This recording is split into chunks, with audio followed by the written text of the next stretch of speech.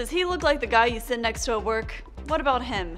Would you see this guy at the grocery store? Doubt it. There's a recurring theme in those photos, male models that are far from average. In response to criticism surrounding too thin models, there has been an increased demand for plus-size models. But there's a catch. Those models are mostly female. Maybe you'll recognize Tess Holliday. The size 22 model landed herself the cover of People magazine this past June and is paving a new path for the plus-size models. I really want to be able to show my body off because you know, there haven't been not many plus size women at all showing their bodies off in, you know, a big magazine. They're usually always covered up. So where is Holliday's male counterpart?